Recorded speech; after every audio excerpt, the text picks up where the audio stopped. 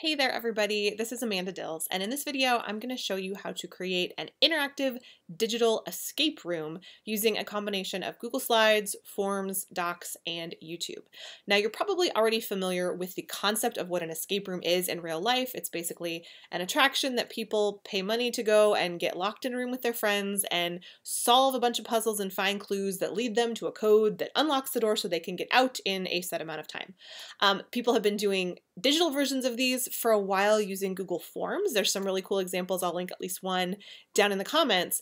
But I was inspired by both the escape room concept and by some really cool interactive classrooms I've seen teachers create using Google Slides, where they link to various resources and different things within a Google slide and then make it like a classroom. And I thought it would be so cool to combine that with an escape room. And so the result is a digital interactive escape room like you see on the screen, and I'm going to show you how I do it. But first, I just want to give you a bit of a tour on what this actually is. So when you click on the link to this escape room, you can start a clock, and then it looks kind of just like a picture, but it's full of different links that you click on, and it brings up different documents that you can read. If you click on the lock here, this is what students have to use to actually get out of the escape room. And then they lead to some different videos and some different things. So that is what this is. And now I'm going to show you how to make it. Couple of disclaimers first. I'm not really going to go into like puzzle narrative creation in this video. I'm really just going to focus primarily on the tech. It's also going to be a pretty speedy overview. I will link to some of the more detailed tutorials that I used for inspiration and help in doing this. If you want a little bit more detailed information, definitely check those out. I'm also not going to go into a ton of like basics of Google Slides. I'm going to assume you're at least a little bit familiar with the Google verse and just really talk about the tech specifics for how I created a room like this. So let's dive in. On the tech side, to make this digital escape room, there are really 6 different elements that I'm going to show you how to create. First, you need a room created with Google Slides. You need a lock that's created with a Google form, so something like what you see on the screen there. You need clues, which are the different things that when students click on them, it takes them to riddles or videos or different things there. You also need links to those clues in the room, and I've got kind of a cool thing I'll show you for creating hidden links within the room. You also need a timer if you want them to have a time limit.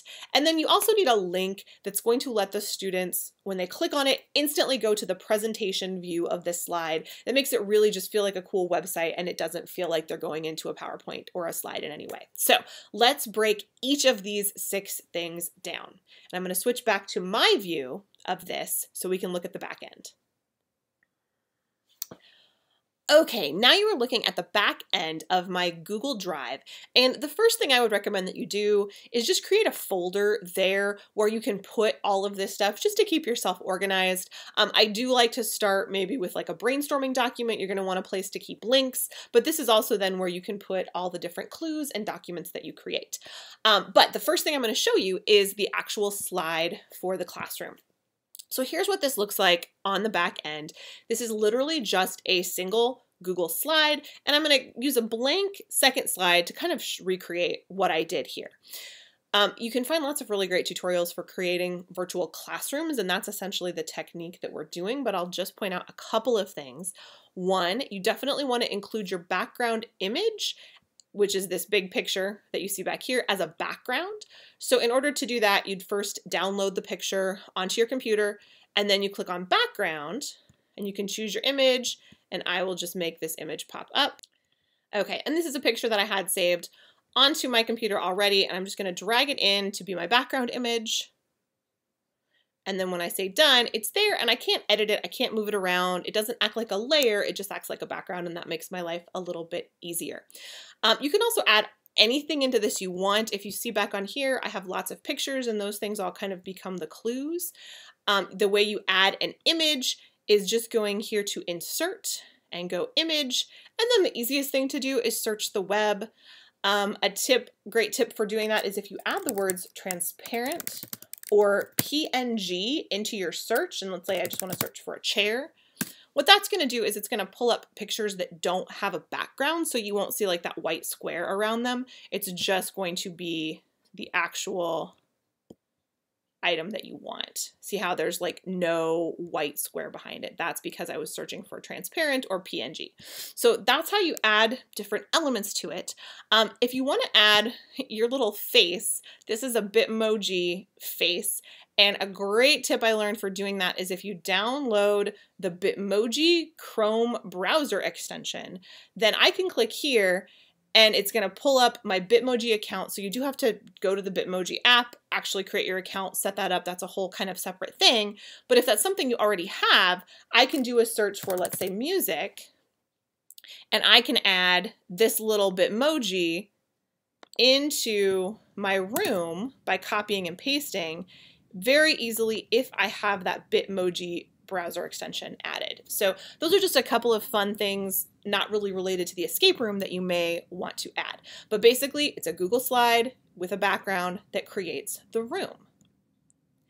The second thing we need to create is the lock. So back to my live example here.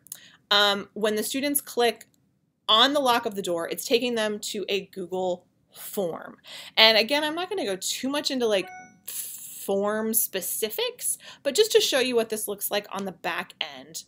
This is a Google form where I re-uploaded that background picture here as the slide. So that happens here in the customize a theme area. I can upload a header. I create a little introduction.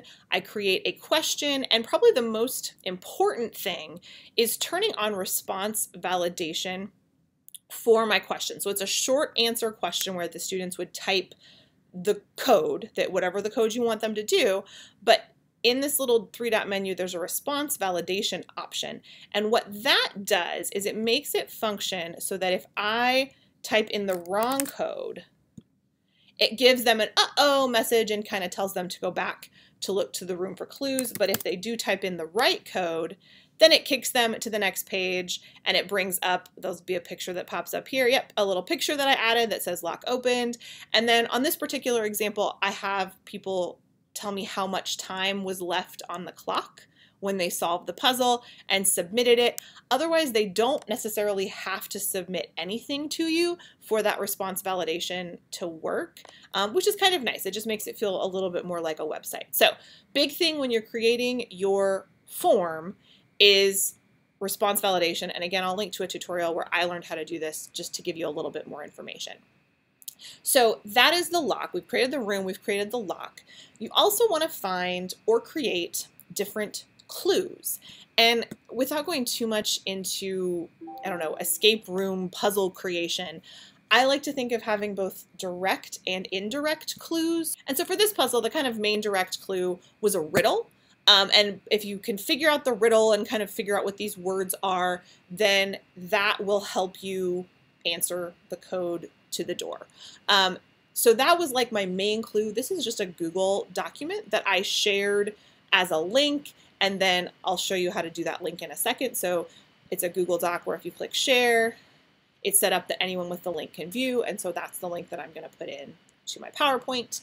And I have a couple of those as kind of my direct clues. Another fun thing that I did in this particular room is I have indirect clues. So there are other things you can click on that I didn't create, but I just went and found videos on YouTube that kind of tie in indirectly. So like here, if the students click, oh, I'll just pull it up on the live one.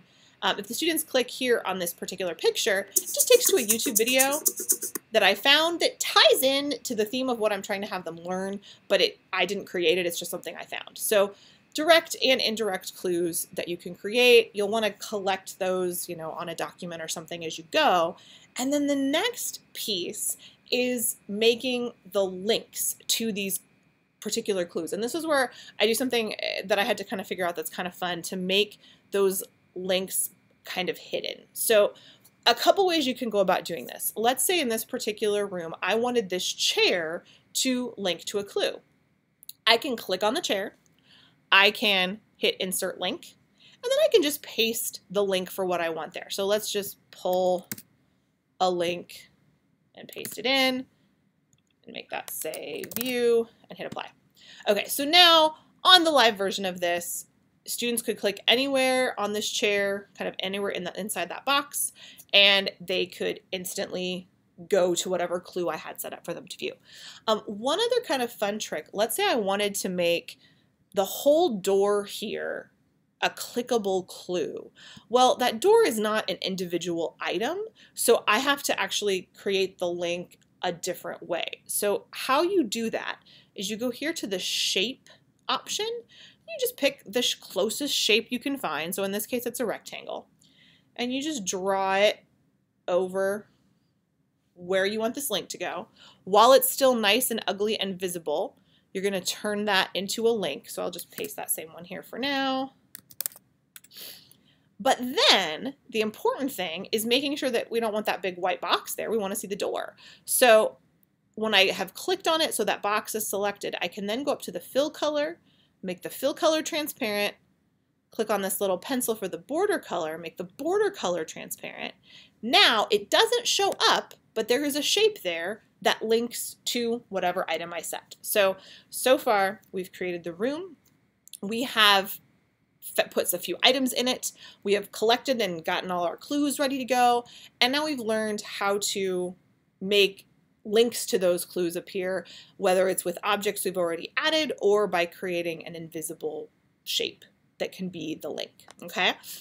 The fifth element to this room that's kind of fun is the timer. That's a really crucial part of real life escape rooms, and it may or may not always be appropriate for what you're doing, but it's very easy to add one in. And you're gonna do that just by adding in a video, because there are tons of countdown videos on YouTube that you can just simply embed.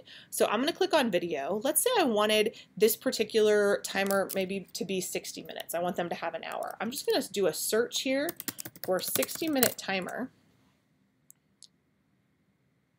And then there's tons of options. Now you probably, want to check these, make sure they're appropriate, all of that stuff.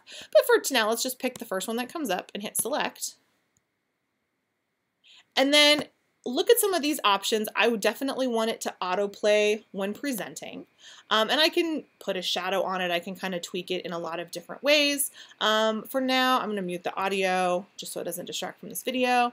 And I'm going to close that out. And then I want this to look like a clock on the wall. So I'm just going to shrink the little shape down. And let's see if I can just present this. When this plays, and you're only seeing a part of the screen, it's going to just have that timer that's counting down there right in that little YouTube video. So that is how to create the timer. So far, we've created a room, we've put a few fun things in it, we've created our clues, we've added them, we've added our timer. The last technical element that you're going to want to do in this is a way to have it so that when students click on the link to this room, it just instantly goes to your presentation. You don't want it to look like a PowerPoint or look like Google Slides. If I go back to this one, when you click right on that link, it just takes you instantly to this and it looks kind of like a cool interactive website. So how you go about creating this is a bit of a hack.